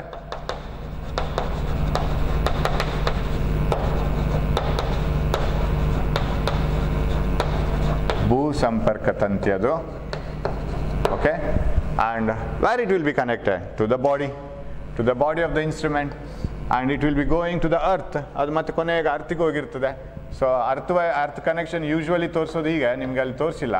It will be connected to the earth and it will be connected to the body of the instrument. So ನಾನು ಇಲ್ಲಿ connection ಇಲ್ಲ ಅಂತ ತೋರಿಸ್ಬೇಕಾದ್ರೆ ಹೀಗೆ ಒಂದು jump ತೋರಿಸ್ಬೇಕು. Okay, ಹೀಗೆ ಒಂದು jump ತೋರಿಸಿದ್ರೆ, ಇಲ್ಲದ್ರೆ face ವೈರ್ಗೆ it will be connected to face wire. ಅದು ಲೈವ್ ತಂತಿಗೆ, ಲೈವ್ ವೈರ್ಗೆ ಅದು ಬಂತು, ಲೈವ್ ವೈರ್ಗೆ ಅದು ಬರಬಾರ್ದು. ಸೊ ಬರಬಾರ್ದು ಅಂತಾರೆ, ಅಲ್ಲಿ ಒಂದು ಜಂಪ್ ತೋರಿಸ್ಬೇಕು. ಇದರ ಬಾಡಿಗೆ ಅದು ಕೂಡ ಕನೆಕ್ಟ್ ಆಗಿರುತ್ತೆ, ಇದರ ಬಾಡಿಗೆ, that is also connected. So it will be connected to the body of the instrument, metal body of the instrument, metal part of the instrument, so that if there is any phase wire connected to the body, then the current will be sent to the earth through the neutral wire, through the earth wire. So ಮೂರು wire ಇದೆ. Earth wire is always represented by green, ಹಸಿರು ಕಲರಲ್ಲಿ ಇರುತ್ತೆ. ಅದು ಸರಿಯಾಗಿ ಉಪಯೋಗಿಸಿದ್ರೆ ಹಸಿರು ಕಲರಲ್ಲಿ ಇರುತ್ತೆ, ಹಸಿರು ಬಣ್ಣದ್ದು. ಸೊ ಈ ಬಣ್ಣಗಳು ಯಾಕೆ ಉಪಯೋಗಿಸ್ತಾರೆ ಇದೆಲ್ಲ ಗೊತ್ತಿರಬೇಕು. This is the type of connection that you have in your house hold appliances, right? So in short, if you brief it, how it will be, there will be a phase wire, live wire, ಜೀವಂತ ತಂತಿ, and there will be a neutral wire, ಸ್ಥಿರ ತಂತಿ, and live wire red, neutral wire in black color, and they will be, that live wire will be connected to the fuse. Fuse protects us from short circuit. What do you mean by short circuit? Live wire in contact with the phase wire directly without instrument, and live wire and neutral wire in connection directly with each other. So that produces heavy current. So if you want to protect it yourself, you have to connect it to the fuse, and fuse wire melts when more current passes through it because of heat generated. Then they should pass through the meter, and then through the main switch, and then to the home appliance supplies. And every home appliance is connected in parallel because it gives all the same voltage to all the instruments. All the instruments are designed for same voltage. ಎಲ್ಲ ಗ್ರಹಬಳಕೆ ವಸ್ತುಗಳು ಕೂಡ ಒಂದೇ ವಿಭವಾಂತರದಲ್ಲಿ ಕೆಲಸ ಮಾಡುವಾಗೆ ಅವರು ತಯಾರು ಮಾಡಿ ಇರ್ತಾರೆ. ಅದು ಎಲ್ಲರೂ ಒಪ್ಪಿಕೊಳ್ಬೇಕಾದಂಥ ಒಂದು ಸಂಗತಿ, ಒಪ್ಪಿಕೊಳ್ತಾರೆ ಅದನ್ನು ಎಲ್ಲರೂ, ಅಂಥದನ್ನೇ ತಯಾರು ಮಾಡ್ತಾರೆ. ಸೊ ಅದು ಅದಕ್ಕೆ ಸೂಟ್ ಆಗುತ್ತೆ. And then we have a green earth wire, ಭೂ ಸಂಪರ್ಕ ತಂತಿ. It will be connected to the earth, from the earth to the that body of the instrument. Suppose there is any leakage of current, if there is any live wire in contact with the body of the instrument, current flows to the ground and we are safe. Suppose you touch it, no problem. Otherwise the current will flow through your body. ನೀವೆಲ್ಲಾದರೂ live wire touch ಆಗದೆ ಇರುವ body ಇರುವ instrument ಅನ್ನು ಮುಟ್ಟಿದ್ರೆ current flows through your body. That is dangerous. So every protection is given. Now ಹೀಗೆ parallel ಕೊಟ್ಟ ನಂತರ ಇದರಲ್ಲಿ ನಿಮಗೆ ಎರಡು ಟೈಪ್ ಆಫ್ ಕನೆಕ್ಷನ್ಸ್ ಬರುತ್ತೆ. There are two types of connections. ಅಂದರೆ ಮನೆಯಲ್ಲಿ ಕೆಲವು ಮನೆಗಳಲ್ಲಿ ಮ್ಯಾಕ್ಸಿಮಮ್ 5 ಆಂಪಿಯರ್ ಕನೆಕ್ಷನ್ ನಿಮ್ಗೆ ಕೊಡ್ಬೋದು, 5 ampere. In some houses 15 amperes. Sir ನಮ್ಮ ಮನೇಲಿ ದೊಡ್ಡ ಇನ್ಸ್ಟ್ರೂಮೆಂಟ್ ಯಾವುದು ನಾವು ಕನೆಕ್ಟ್ ಮಾಡಲ್ಲ sir, 5 ampere is enough. And sir ನಮ್ಮ ಮನೇಲಿ ದೊಡ್ಡ ಇನ್ಸ್ಟ್ರೂಮೆಂಟ್ ಇದೆ ಸರ್, ದೊಡ್ಡ ರೆಫ್ರಿಜರೇಟರ್ ಇದೆ ಸರ್, ನಮ್ಮ ಮನೇಲಿ ತುಂಬ ಕರೆಂಟನ್ನು ತಗೊಳ್ಳುವಂಥ ದೊಡ್ಡ ಒಂದು ಕೂಲರ್ ಇದೆ, AC ಇದೆ, then you have to go for 15 amperes. Suppose you have only bulbs, fans and usual commodities, 5 ampere is enough. Otherwise you should take 15 amperes for heavy instruments which take more current. Now if these are the values, allon problem nodide na nimma idralli problem we are going to discuss regarding this with the values and all, but now I will give you one problem, that is just discuss one problem, how it is done anta. ಹೇಗೆ ಅದು ನಾವು ಅದನ್ನು analysis ಮಾಡೋದು? Sir ಅದರಲ್ಲಿ ಹೇಗೆ ಕೊಟ್ಟಿದ್ದಾರೆ ಅಂದರೆ, there is A ಓವೆನ್ನ ಎಷ್ಟು 2200 ವ್ಯಾಟ್, ಸಾರಿ 2000 ವ್ಯಾಟ್. ವ್ಯಾಟ್ ಅಂದರೆ ಗೊತ್ತು ನಿಮಗೆ, ಪವರ್, ಎನರ್ಜಿ ಪರ್ ಸೆಕೆಂಡ್, ಸಾಮರ್ಥ್ಯ, energy per second, that is 2000 watt. 2000 watt if a oven, micro oven is switched on of 2000 watt, ಅದರ ರೇಟಿಂಗ್ ಅಂತ ಹೇಳುದು ನಾವು. ರೇಟಿಂಗ್ ಅಂದರೆ ಅದರಲ್ಲಿ ಬರ್ದಿರೋ ಬೆಲೆಗಳು. ಒಂದು ಬಲ್ಬಲ್ಲಿ 100 ವ್ಯಾಟ್ 220 ವೋಲ್ಟ್ ಅಂತ ಬರೆದಿರ್ತದೆ. What you mean by that? If you apply 220 volt to that bulb, it will generate 100 joules per second. ಒಂದೊಂದು ಸೆಕೆಂಡ್ಗೆ 100 ಜೌಲಿನ ಎನರ್ಜಿ ಅನ್ನೋದು. ಅದರದ್ದೇನು ಎನರ್ಜಿ? ಅದರ ಯಾವ ಶಕ್ತಿ? ಬೆಳಕಿನ ಶಕ್ತಿ ಅನ್ನೋದು ಉತ್ಪಾದನೆ ಮಾಡ್ತಾ ಹೋಗುತ್ತೆ. ಅಫ್ಕೋರ್ಸ್ ಸ್ವಲ್ಪ ಪಾರ್ಟ್ ಶಾಖ ಕೂಡ ಇರ್ತದೆ. ಬಲ್ಬ್ ಬೆಳಕನ್ನು ಮಾತ್ರ ಅಲ್ಲ, ಶಾಖವನ್ನು ಉತ್ಪಾದಿಸ್ತದೆ. ಕೆಲವು ಬಲ್ಬ್ಗಳು ಸಂಗೀತವನ್ನು ಉತ್ಪಾದಿಸ್ತದೆ. ಕೆಲವು ಟ್ಯೂಬ್ಲೈಟ್ ಎಲ್ಲ ನೋಡಿರ್ಬೋದು ನೀವು, ಸ್ವಲ್ಪ ಕುಯ್ ಅಂತ ಸೌಂಡ್ ಮಾಡ್ತಾನೆ ಇರ್ತದೆ, ಅದು ಇರ್ತದೆ. ಅದೆಲ್ಲ ಸೇರಿ 100 ಜೌಲ್ಸ್. 100 ಜೌಲ್ 1 ಸೆಕೆಂಡಲ್ಲಾದರೆ ಅದು 100 ವ್ಯಾಟ್. ಇದು ಈ ಓವೆನ್ ಈಗ 2000 ವ್ಯಾಟ್ ಇದು, ಅಂದರೆ 2000 ಜೌಲ್ಸ್ ಇನ್ 1 ಸೆಕೆಂಡ್ ಪರ್ ಸೆಕೆಂಡ್. ಈ 2000 ಜೌಲ್ಸ್ನಷ್ಟು ಶಕ್ತಿಯನ್ನು ಒಂದೊಂದು ಸೆಕೆಂಡಲ್ಲಿ ಅದು ತಗೊಳ್ತದೆ, ವಿದ್ಯುತ್ ಶಕ್ತಿಯನ್ನು. ಇದನ್ನು ಇನ್ನು ಯಾವುದಕ್ಕೆ ಕನೆಕ್ಟ್ ಮಾಡಿದ್ದಾರೆ ಅಂದರೆ 5 ಆಂಪಿಯರ್ ಸಾಮರ್ಥ್ಯ ಇರುವ ಮನೆಗೆ 5 ಆಂಪಿಯರ್ ಕನೆಕ್ಷನ್ಗೆ ಕೊಟ್ಟಿದ್ದಾರೆ. What is the result? ಅದು ಹಾಗೇನೇ ಇದೆ, ಅದು ನಿಮ್ಗೆ ಓದಿದ್ರೆ ಗೊತ್ತಾಗುತ್ತೆ. ನನ್ನ ಮನೆಗೆ 5 ಆಂಪಿಯರ್ನ ಕನೆಕ್ಷನ್ ಇದೆ. ನಾನು ನಮ್ಮ ಮನೆಯಲ್ಲಿ ಸಂಪರ್ಕ ಕಲ್ಪಿಸಿದ್ದು 2000 ವ್ಯಾಟ್. ಮತ್ತು ಅದು ಗೊತ್ತು ನಿಮಗೆ, 2000 ವ್ಯಾಟಿನ microwave oven and it works at 220 volt. ಅದು ಆಗಲೇಬೇಕು, ಇದು ಎಲ್ಲದೂ common. That should be 220 volt, what ever be the watt it uses. 2000 joules per second. ಒಂದೊಂದು ಸೆಕೆಂಡ್ಗೆ 2000 ಜೌಲ್ಸ್ನ ಶಕ್ತಿಯನ್ನು ಉಪಯೋಗಿಸುವಂಥ 220 ವೋಲ್ಟಿನ ಓವೆನನ್ನು ನನಗೆ ಕೊಟ್ಟಿದ್ದಾರೆ. ಸಂಪರ್ಕ ಇರೋದು 5 ampere. What is the result? Go and put it and switch it on. What may be the result? Result is only this much. Now, if it is a 2000 watt, 220 volt, how much current it draws? Of course, I have to go back to current electricity chapter. ನಿಮಗೆ formula ನೆನಪಿರ್ಬೋದು. Power ಅಂತ ಹೇಳಿದ್ರೆ V into I, voltage into current. ವಿಭವಾಂತರಗಳು ಮತ್ತು ವಿದ್ಯುತ್ನ ಪ್ರಮಾಣ ಅದನ್ನು ಗುಣಿಸಿ ಆ ಗುಣಲಬ್ಧವೇ power, energy per second. Power is equal to voltage into current. Power ಎಷ್ಟು? Power 2000 watt is equal to voltage ನಾವು 220 ಕೊಡೋದು. ಎಷ್ಟು ಕರೆಂಟ್ ಅದು ಕೇಳ್ತದೆ? ಇಷ್ಟು ಕರೆಂಟ್ ಕೊಡಿ ಅಂತ ಅದು ಕೇಳ್ತದೆ. Because it wants to demand so much of watt of power. So ನಾವು if you divide this 2000 by 220 is equal to I, definitely this answer will be, ಇದಾಯಿತು. ಇದು 20 ಆಗಿರ್ತಿದ್ರೆ 10 ಟೈಮ್ಸ್ ಆಗಿರ್ತಿತ್ತು. 10ಕ್ಕಿಂತ ಸ್ವಲ್ಪ ಕಡಿಮೆ ಆಗಬೇಕು. ಯಾಕಂದರೆ ಇದು 22 ಇದೆ. 20 ಆಗಿರ್ತಿದ್ರೆ 10 ಸಲ ಹೋಗಬೇಕಿತ್ತು. 22 ಆದರೆ 9 ಸಲ ಹೋಗುತ್ತಾ ನೋಡುವ. 18 198 ಬರುತ್ತೆ. Almost this is 9 ampere. Am I right? But we have been given 5 ampere. ನಮಗೆ ಕೊಟ್ಟಿರೋದು 5 ಆಂಪಿಯರ್, ಇಲ್ಲಿರೋದು 9 ಆಂಪಿಯರ್. ಇದು ಡಿಮ್ಯಾಂಡ್ ಮಾಡೋದು. What will happen? It will demand more current. When more current is drawn than the required value, what do you call it? It is a short circuit.